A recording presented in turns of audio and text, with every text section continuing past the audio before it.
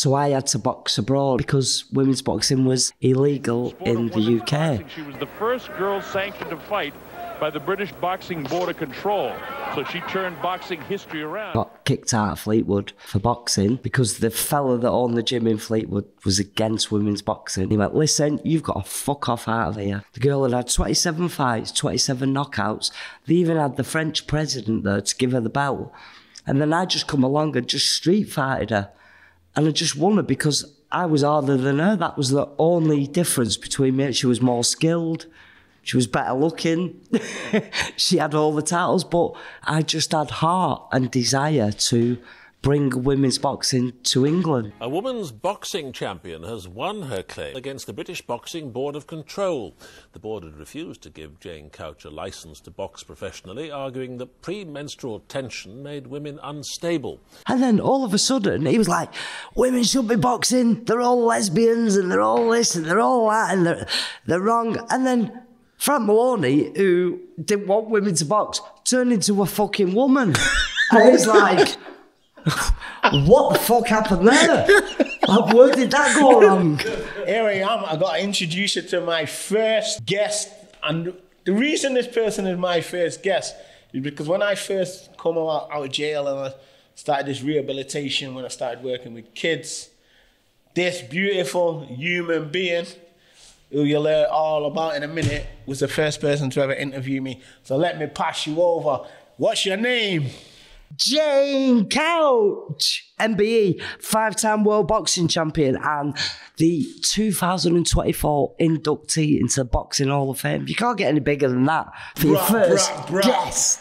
I'm honoured to be sat here with you, you know. I'm more honoured to be sat with you. No, but I'm a massive fan, Daryl. I interviewed you all them years ago, and what you do for the community and for people, you're just a legend. Thanks. Not as much of a legend as you. So Jane, let's crack on. Where are you? Tell me a little bit about yourself. Not a little bit about yourself. Everything about yourself. You want to know? Well, yeah, okay. So born and bred in Fleetwood. Where are we now? We're in Fleetwood. We're in North Albert Street Cafe, right opposite the library. You're going for fish and chips after here, so we better get a move on. We nearly got locked out of North Albert Street Cafe. North Albert Street Cafe kicked them out when they got here. But when I told them who he was, they let us back in.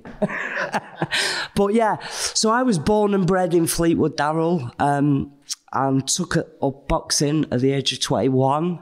Very late because women's boxing was illegal in the UK. A lot of people don't know that.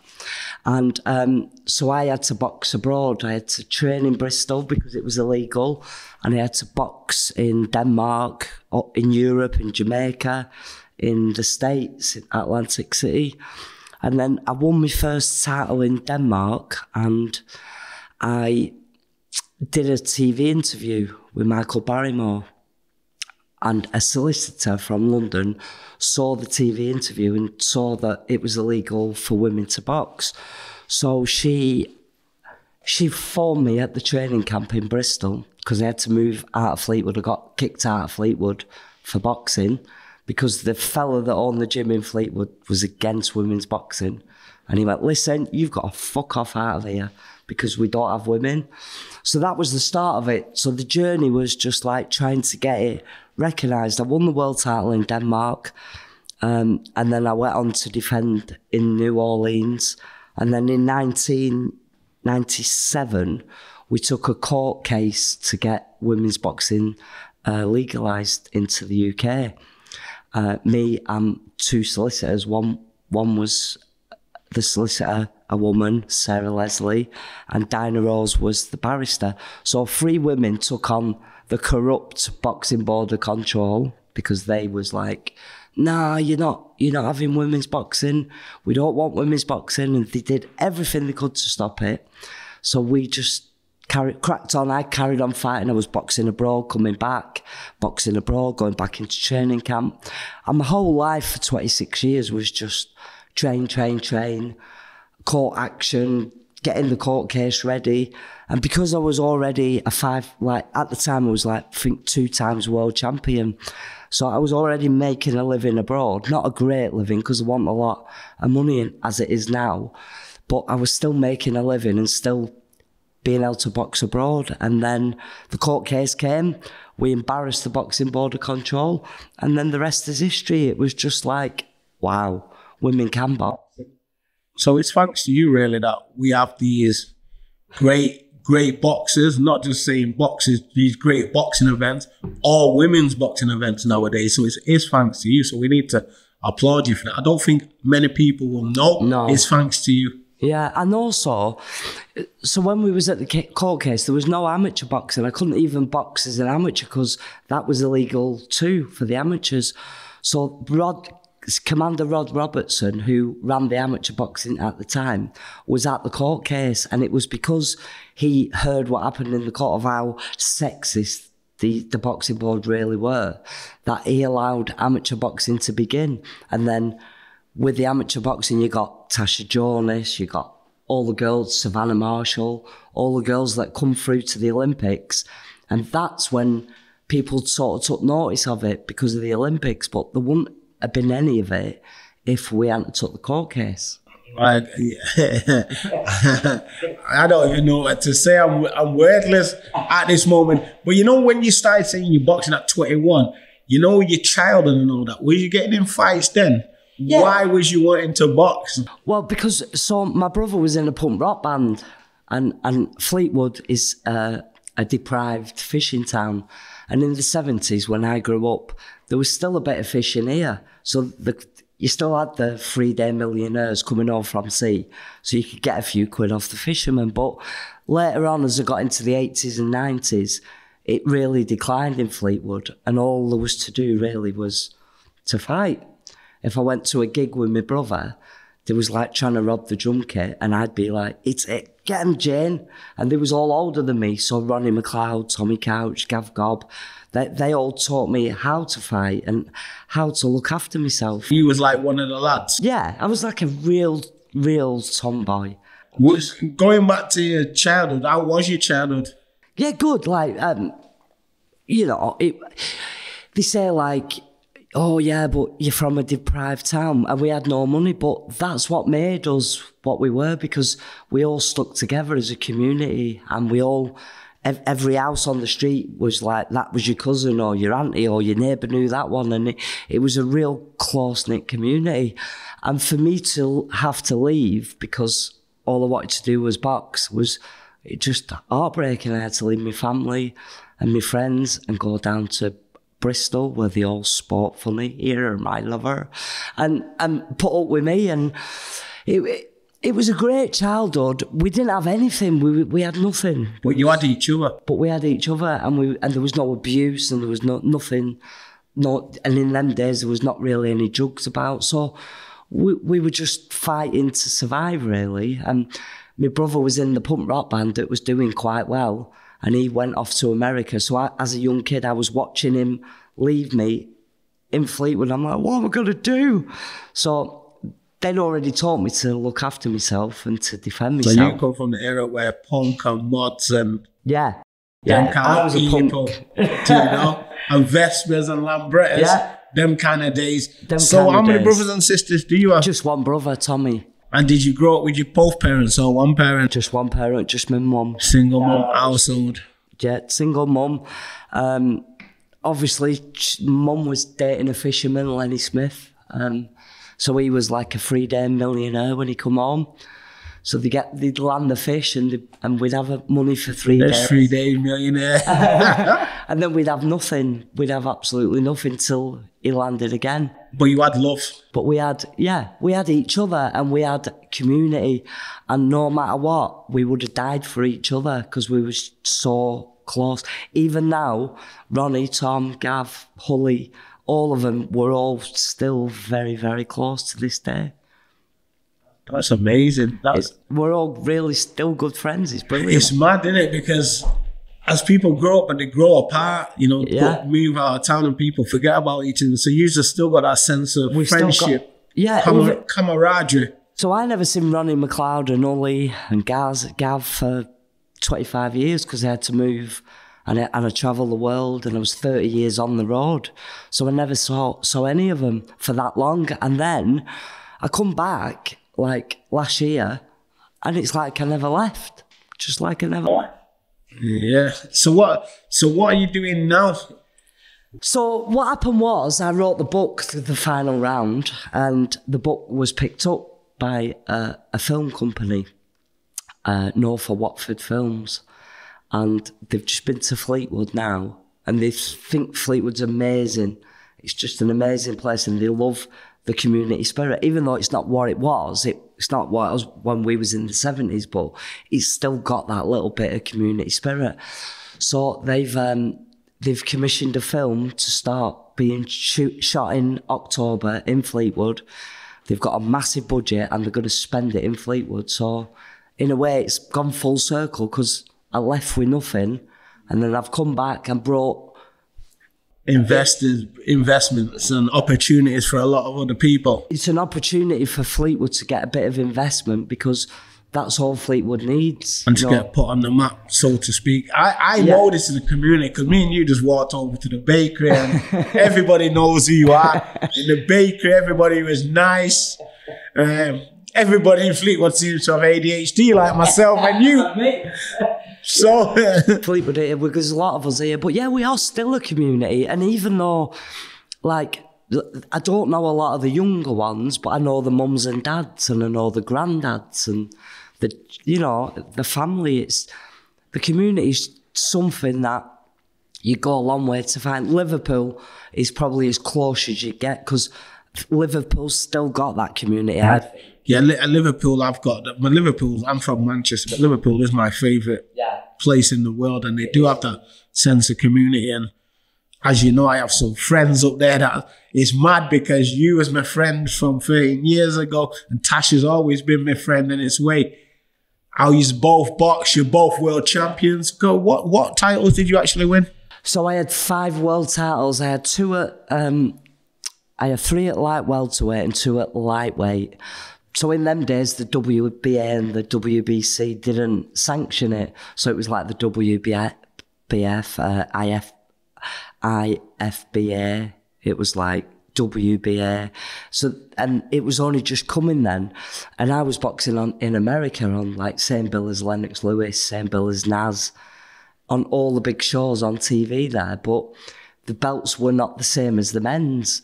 So it was just growing and growing. And then you had Lucia Riker, you had Ann Wolfe, who was an absolute monster. Like, Anne would have beat a lot of men. She was just an amazing fighter. I reckon you'd beat a lot of men. I would, yeah. Like, I have beat a lot of men. All right. I'm an advocate against domestic violence, so we won't talk about men beating women, women beating men. In the gym. I know, I was only joking. Like when I left Fleetwood, I was a complete novice. I head down, just fought like that, handbags at dawn. When I got to Bristol, the wake-up call was absolutely smashed me in the face. It was like I was sparring with professional boxers, like English champions, British champions, world champions. I remember sparring with Dean Francis, and you couldn't have hit him with a bag of rice. He was that good. And for me, the change done me good because I was like, wow, if these are that good, what are the women in America like? Because America was like 8 years ahead of us. So when I'm fighting like Ann Wolfe, Lucia Riker, that class of people, I'm going in blind really. And then they put me in a fight in Denmark. The girl had 27 fights, 27 knockouts. They even had the French president there to give her the belt. And then I just come along and just street fighted her. And I just won her because I was harder than her. That was the only difference between me. She was more skilled. She was better looking. She had all the titles, but I just had heart and desire to bring women's boxing to England. And I wasn't going to give up till that's I did. More like a dog fight, innit? A dog fight, really. Yeah. You kind of like when I'm done her in her own backyard. Yeah. they're kind of like underestimated you by bringing a friend president and things like that. 27 fights, 27 wins, 27 KO. But they ain't knocking out our Jane. No, she nearly did in the second round. In fact, I'll show you the video. But she didn't. And I toppled over and I thought it was in Market Tavern. I was like, whoa. But I came back because I was so fit, I trained so hard with some amazing boxers for the fighters. And then I thought, oh, well, I've won the world title now. That's going to open all the doors in England. Came back to England. Nobody even knew that I'd been there. I boxed in front of like 8 million people in Denmark, beat their champion in her backyard, and nobody even knew that I'd gone. And I come back and I was like, wow, like, this needs to change. Yeah, can I just go back to when you was younger? Nowadays, you know what, the work I do in our communities with knife crime. And back in them days, there was no knife crime around there, but how was it then and how is it now around there? So the difference between then and now, I think, is drugs. When we was kids growing up, we'd never heard of drugs. We didn't ever hear of it in the 70s. And Fleetwood is known for drink because fishermen come in, drink for 3 days, go back to sea. So that's all I really knew. And the drink side of it wasn't great. You know, they'd come home, get drunk and then go back to sea. So there wasn't much interaction with your dad or your granddad or anything because they were just pissed up and then back to sea. But what they did have is that community spirit and that care that you don't see. But you never, ever, ever heard a knife crime or anybody getting stabbed. If I had a row, even with someone 5 years older, a boy, you were made to go outside and have a street fist fight with them on Albert Street. You know, many a time I fell out with the lads in Albert Street and they've gone, right, get out. You've got to have a fight in front of everyone. And when I got a job at the scrapyard when I first left school, it was the same there. If you had a row with somebody, you had to go outside and you had to fight. So, and I've always been brave. I've never been scared of anything because of the way Tom and the boys brought me up, because I was a real tomboy. And they used to say, don't ever back down, don't ever give in. But there was never, ever a gun, a knife. There was nothing. It was just fine. I got battered loads of times. Loads of times. But you live to tell the tale. But yeah. Are you proud of your achievements? Yeah. I sometimes don't realise what I've done. And then we're working on the film at the minute, so you have to go back. And I was going back through the videos and they sent me a little clip of the preview of the film. And I was like, wow, I actually did all right. You don't, while you're living that, because I was living on a farm in the middle of nowhere with a trainer that was 72. I never went out. I couldn't eat because I had no money. I couldn't afford to go out, and I was miles away from the nearest village. If I went out to ring my mum, I had to borrow 10p's off the girls in the stables and walk through a field to ring my mum from the phone box. And then it was just so hard, but I don't know what kept me going. I think when you've got a desire to do something, I think sport or non-sport, I think you'll do it. Tenacity and resilience. Yeah, and the way I am, I'm quite obsessive, quite compulsive, and do just off-the-cuff things. So a lot of people didn't like me because I'd say the wrong thing. I think that's a bit like me. I know that's a bit like me. I say it as it is. Yeah. People who go out with me, they cringe about what's going to come out of my mouth. Yeah. And it's only like Mark from Base Security and Tasha when we're out where they know something's going to come out and they don't cringe. They've always got my back. And that's what I think. When I first interviewed you all them years ago, I didn't even know you'd just come out of jail. Didn't really know anything about you. But my first impressions of you was like, oh my God, he's just like me. Because of the way that you answered and the way that you spoke. But also you was very confident in yourself. But because you know the game, you know about knife crime, you know about drugs, you know about fighting.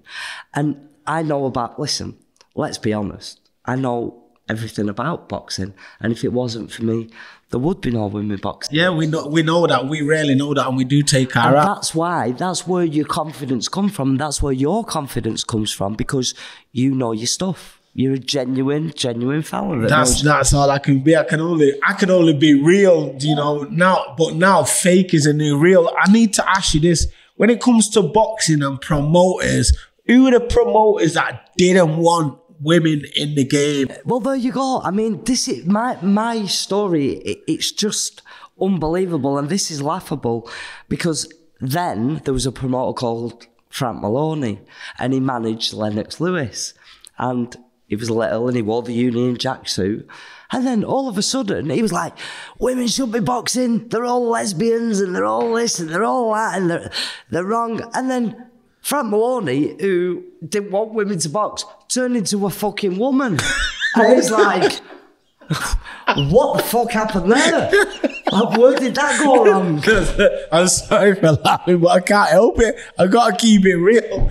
That's laughing. How do you think I felt? That's why I picked up my tea when you started saying about Frank Maloney. But yeah, Frank Maloney, you call Kelly Maloney now. What a twat. What a twat. He thought he was going, oh, yeah, you shouldn't be boxing. And I think women's boxing. And at the time, the fucker had all the Sky shows.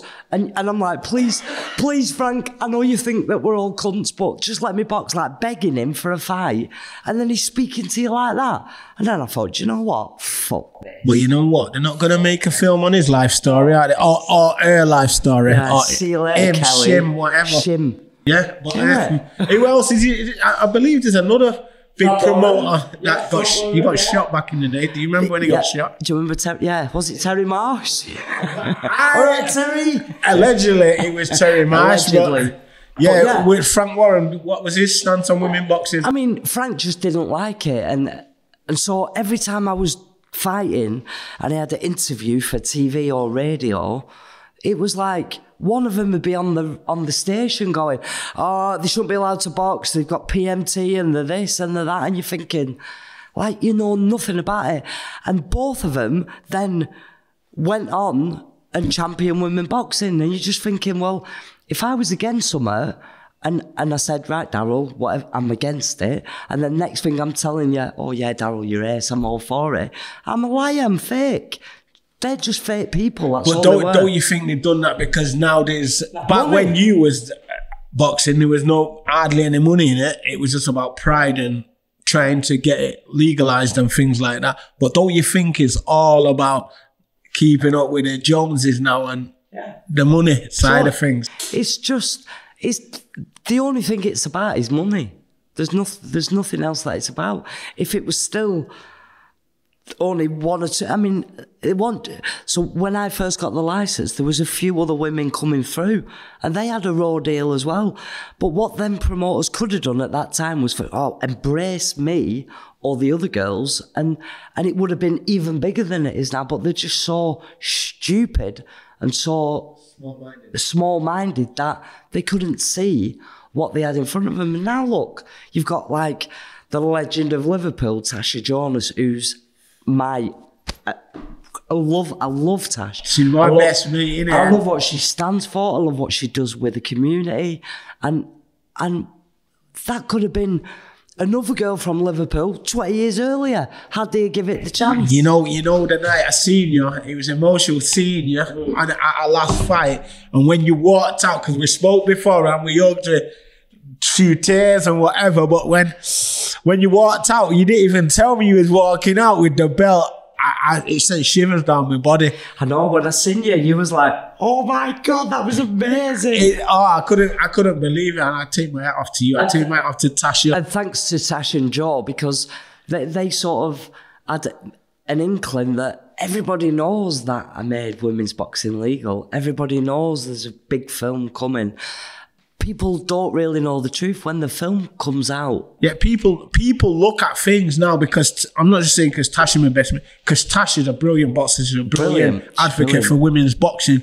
But people think it's the likes of Tasha and Katie Taylor that made it. But none of that would have been possible. None of it would have been possible. And then when the 2012 Olympics happened, because Nicola Adams won the gold, she was going on all like daytime TV, going, yeah, the first woman of boxing. And instead of correcting him, which I would have done if I'd have gone, well, I'm actually not the first woman of boxing, she never corrected him. That's because you're real. Yeah, she never corrected him. And then nowadays, the problem, I think, nowadays is social media. Social media is bad for kids and for young girls. I think it's a bad thing. And the press carry these fake people along. Nicola Adams was great what she did, brilliant what she did, but get it right, you want the first. He wasn't the first, and I know if Tasha Jonas was asked, Tasha would always champion you. Yeah. She knew that. I knew that by bringing you out to carrying her belt in the last fight. Tasha Jonas knows the history of women's boxing, and she's got respect for the history of it, and she's a real person. She is real. She's real. I'll be speaking to her today at some point. What's your current state on current boxers? The current... You see, when I was fighting, Ricky was just coming through, so Ricky Hatton was, oh my God, I love Ricky, and I just loved how he was, and we had some great times. But I don't really watch that much boxing, unless it's Tash, and that. But there's a few coming through, but I'm just not that up to date on it. How about promoters? You've met Ben Shillom, haven't you? I've met Ben. What do you think of Ben? Well, I've only met him for a few minutes, so I can't really make a good decision. But he seems all right. He seems to be behind women's boxing. 100%, and he seems real. Where Frank Warren really doesn't like it, even though they promote it for money. Their heart's not in it. Where Ben's, it does seem to be in. What about that idiot Eddie Hearn? What do you think?